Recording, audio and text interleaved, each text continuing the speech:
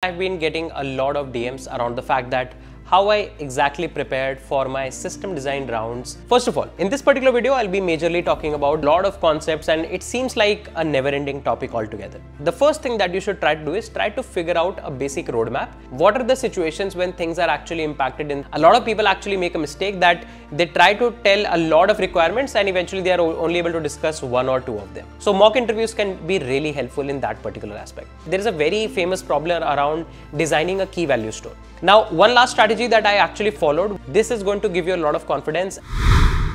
So recently I posted a video on my channel where I mentioned about the fact that I'll be joining Meta as a software engineer. And since then I've been getting a lot of DMs around the fact that how I exactly prepared for my system design rounds, not just for Meta but all the other companies that I interviewed with. So to be very honest, there was not a company specific strategy that I actually followed, and I was more holistically preparing for all the upcoming system design rounds. And to be very honest, this preparation strategy actually I followed not this time but similar strategy I followed earlier as well. So in this particular video, I'm going to talk about a brief overview of my strategy, that what exactly I did, how exactly I approached the preparation so that I can actually excel in the system design rounds. So without any further ado, let's just start. But before starting the video, if you have not yet subscribed to the channel, please do consider subscribing because we are going to put some really awesome content coming up ahead. So let's just start. So before moving forward in the video, I would like to talk about the new System Design 2.0 cohort that we have recently launched. If you're somebody who is actually willing to apply for a lot of product-based companies and you are technically confused on where to actually prepare for low-level design, high-level design and machine coding rounds, then you are actually at the right place. In the new system design cohort, we are going to actually include all the relevant concepts around high-level design, low-level design, machine coding, and this time we have kept it kind of like bigger and better. This time we have specifically added a lot of company-specific interview problem solving both in HLD and LLD.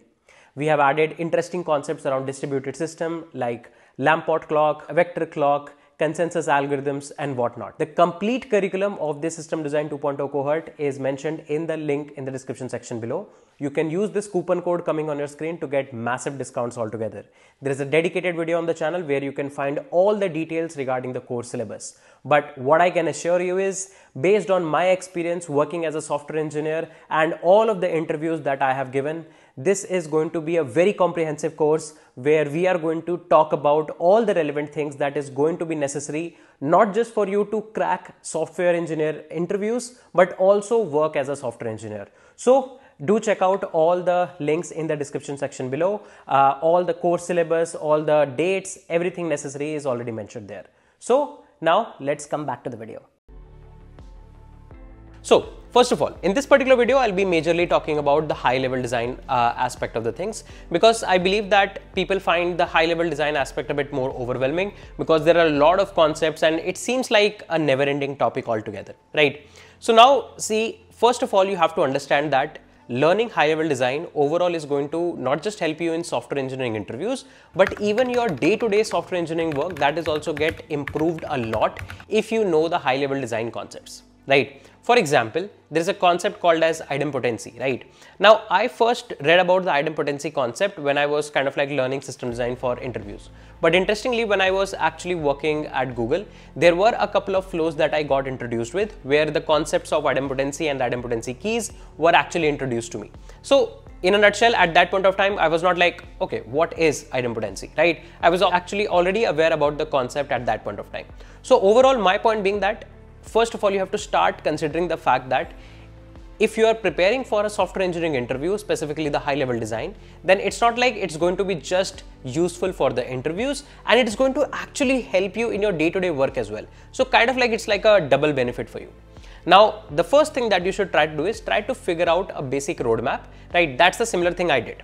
So what I was able to actually get a basic idea on, that there are a few concepts that you should know in order to get your basics of system design sorted, right? If you know all of these basic things, then you can start taking a deeper dive into more interesting case studies and interview specific problems, right? Now, what are these particular topics? So the first and the foremost topic is all the basic, I would say, latency and throughput related concepts, right? That what latency is, what throughput is, why do you need one, when exactly things are actually impacted in terms of latency, what are the situations when things are actually impacted in terms of throughput.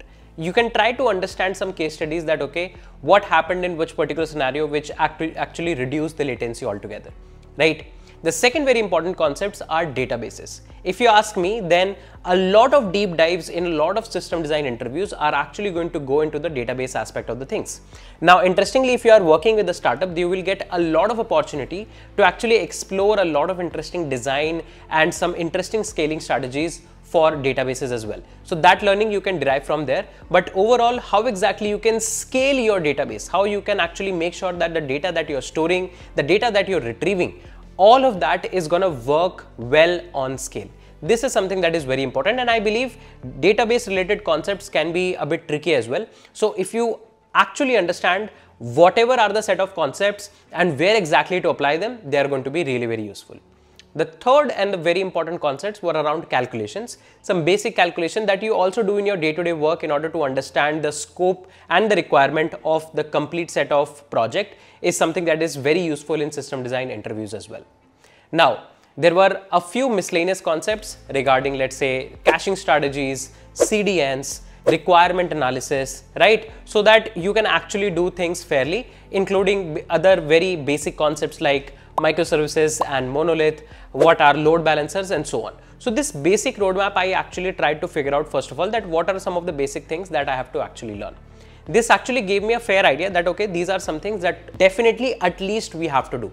These are those concepts that you cannot actually miss, and most of the time your system design interviews are not going to go well if you lack any depth around these. So this was the first step that I actually did. Now, the second very important thing was to understand requirement analysis. Now see, system design interviews are either, let's say, a 45-minute or a 1-hour interview. You cannot actually make a complete end-to-end application in 1 hour. You need to know what are the set of requirements that you should actually propose that you will be able to actually solve during those 45 minutes or 1 hour. A lot of people actually make a mistake that they try to tell a lot of requirements and eventually they are only able to discuss 1 or 2 of them. So this actually shows your skill as a software engineer, that how good scoping of work you are able to do. If you are not able to scope up your work well, then definitely it's not a very good sign altogether. So what I tried to do was I tried to actually read a lot of problems and try to understand that, okay, what exactly is the requirement that they are trying to solve. And even in the requirement, I believe in any system design interview, there are 2 steps. First is the basic design that you lay out should actually suffice all the functional requirement. That means a basic user flow should work. Like if you have just like 100 users on the platform, no scale as such, all those 100 users should be able to do everything that you have listed down in the functional requirement. This should be like the basic step of your system design aspect. The second aspect, that is a non-functional requirement, comes once you have done all the functional requirements ready, right? So you need to make sure that you understand the division between your design with respect to the functional and non-functional requirements. That once your basic flow is ready, now you can start scaling up things. You can try to figure out what can be some choke points, what can be some bottlenecks in your design that can like I would say become a hindrance in actually scaling your system altogether. And I would say this practice can come up with 2 things. First, try to read as many problems as possible. Try to see what a particular problem, what kind of requirement a particular problem is solving. Also, the second thing that you can actually do is try to give some mock interviews. If you know how to manage your clock well during an interview, it is going to really help you to actually manage everything, because system design interviews are kind of like very structured, right? You have to first of all try to figure out some functional requirements that gives you a good idea about how the engineer is going to do the scoping and how product aspect of the engineer is going on. Then you devise the non-functional requirements to understand the core engineering concepts. Then you try to do some estimation to see what scale you are going to be probably tackling. This estimation can come up after the basic design. Then you do a basic system design and then you start going deeper into the system. So it's pretty much structured if you actually see it like that. So giving mock interviews can be really very helpful, right? And I believe I have seen a lot of people who actually know a lot of concepts, but when they actually, whenever you are going to actually ask a question to them, they're not able to structure things well. So mock interviews can actually also help you to structure up things very well in order to ensure that, okay, whatever you are trying to actually, I would say, think, whatever problems and whatever solutions of the system you are able to think, you are able to properly tell them to the interviewer in a more structured way. So mock interviews can be really helpful in that particular aspect. And this was kind of like my second strategy, that I wanted to make sure that I don't overcommit in the requirement analysis and then under deliver. I wanted to be kind of like to the point and make sure that whatever discussion we do, we are able to finally do the solutioning for that. Now, what I believe is a very important aspect in a system design interview should be that as a candidate, you should try to drive the complete discussion as much as possible. And in order to make sure that you drive the discussion as much as possible, you should know the structure, that what flow you are going to take.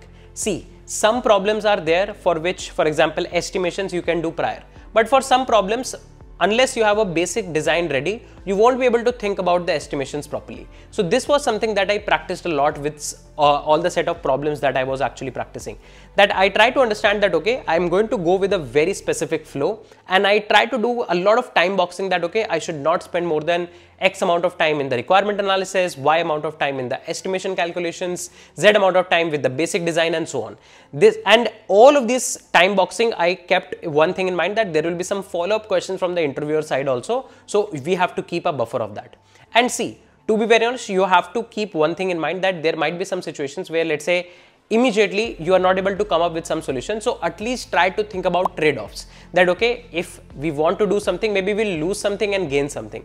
At least this kind of like an approach should be there, so that you can manage things well and you don't get stuck during the interview. So managing how you are going to structure and how you are going to drive the interview is going to be a lot more helpful altogether. Now, some system design interviews can be specifically a bit hard than others, depending on what complexity of problems they actually ask. So for this, I made sure that I actually learned some of the bit of more advanced concepts around, let's say, distributed systems, that how exactly vector clock and Lamport clock works, right? How exactly there are data consistency issues in distributed system. What are some different type of consistency patterns, right? What exactly CRDT is, what are the different types of CRDTs, and so on. A lot of these advanced concepts, specifically, to be very honest, solve one very small and specific aspect of a very big system. But keeping these concepts handy can be great, because at some point of time, let's say whenever the deep dive discussions are going to happen in an interview, these are going to actually show your skill as a software engineer, that you also know some deeper aspects of the systems. And in order to understand these concepts, there are a lot of interesting resources that you can follow. For example, you can read the book of Designing the Data Intensive Application from Martin Kleppman. They also have a, I would say, YouTube playlist. You can also watch that, whatever is your convenience, and you can try to understand all of these concepts, right? They are going to actually give you a lot more breadth in whatever is your understanding of each and every system. And apart from that, what I did was I tried to read a lot of case studies. For example, there is a very famous problem around designing a key value store. Now, one way of learning the system design of a key value store is just going through the already available and existing solutions on different websites, YouTubes, and courses. But another way would be that maybe you can try to find maybe some actual engineering article from some company who have actually designed a key value store. For example, there is a very interesting article on ZippyDB by Meta, where they actually decipher everything that you need to know if you want to, let's say, devise a new key value store from scratch and you want to design a system around that. That article, of course, is not written in a way that you are going to prepare for a system design interview, but that article is written in a way that you understand deep internal concepts of the system, so that you see as an application driven way what exactly is expected to be done for a key value store. So this should be your approach. You should not just learn with respect to interviews. You should try to take deeper dive and see if this concept is there, where exactly you can actually apply. This is going to be really very helpful. Now, one last strategy that I actually followed was the fact that what I realized that not every system design problem is a new problem. For example, you can actually club a set of problems together and figure out a common pattern across them. For example, food delivery applications or something like Uber or something like Tinder. All of these are proximity service. That means you have to figure out something which is present nearby. Now that data might be moving, might be static. Based on that, your solutions is gonna actually change. But I would say the core meaty concept of the topic is gonna lie common across all of these problems. So what I did was I tried to make sure that I'm able to club a lot of concepts together.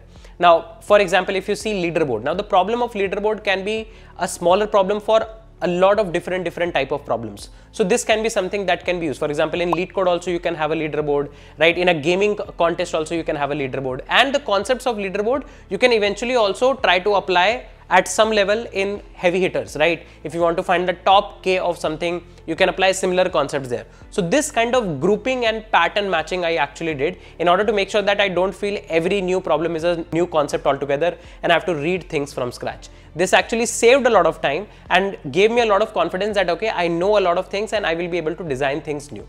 Also, one last thing that I would recommend everybody is that always make sure that you are not learning system design problems in a way that you have to just rote learn everything and you have to just keep the diagram in your mind. Assume that you are a software engineer, you are doing good, and if given a problem, you will be able to devise a proper solution around that. It's not like you have to just rote learn everything and just tell in the exam. It's like when given a problem, try to decipher as if a real software engineer is going to decipher a problem in the work, just a bit on, I would say, high level overview and in short amount of time. This is going to give you a lot of confidence, and do make sure that you give a lot of mock interviews. If you do these things well, trust me on this, you are going to do extremely well in system design. Don't go into the hassle of like learning from n number of topics, or I would say n number of resources. Take one or two good resources and finish them end to end, and then only move to the next one. Try to give as many interviews as possible so that you can get the same feeling of and the same rush of actual system design interview. So these were all of those things that I actually ensured, and these were kind of like some things that I believe are going to be really very helpful in case you are also preparing for a system design interview. That being said, let's wrap this particular video here, and if you have any questions, do drop them in the comment section below. I would be really happy to answer all of them. Till then, take care, bye-bye. I am Sanket Singh, signing off.